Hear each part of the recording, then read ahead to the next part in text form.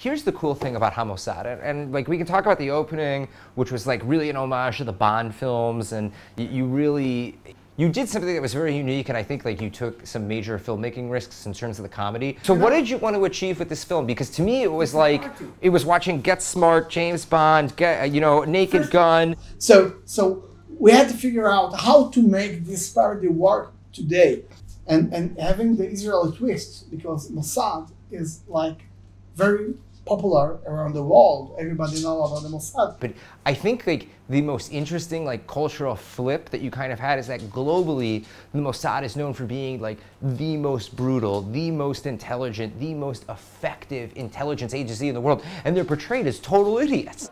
It's much more fun to go through the bad guys.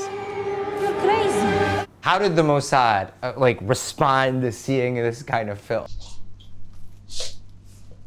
There is a guy who said that's exactly how it is in real life. We want to go home at 5, and we don't want to work too hard. Another guy sent a blank, like an anonymous email. There are some things you can't laugh about. So that's exactly how it is. So, because you have to, something painful and then real.